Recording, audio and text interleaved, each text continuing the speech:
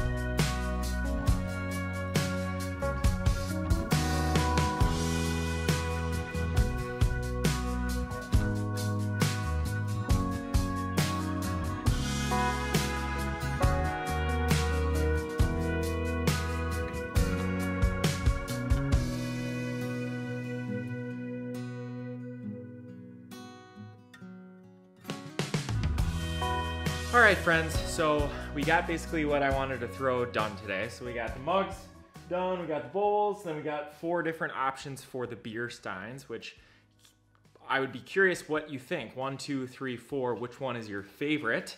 I'll run them past the guy that's gonna order them, that's getting them for his beer club, and I'll see what he thinks. But I don't know which one I like. Or maybe there are none of them. Maybe I should do something else. But and then we got the marbled stuff. And as you probably noticed, if you watch this channel a lot, I kind of am starting to do my marbling differently, where I don't just like start with one whole block of layered clay and then throw it.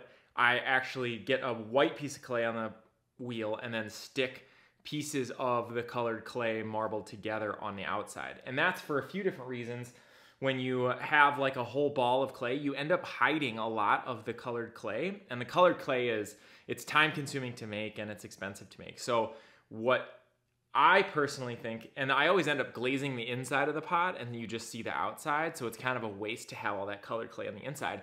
So by sticking out on the outside and throwing it, then you can glaze the inside, show the outside, and you're like utilizing all of the colored clay. So it's kind of working out well. It also gives you a few different kinds of options. Like if you center the clay first and then stick on the colored clay, it kind of comes out slightly different design than the way, anyway.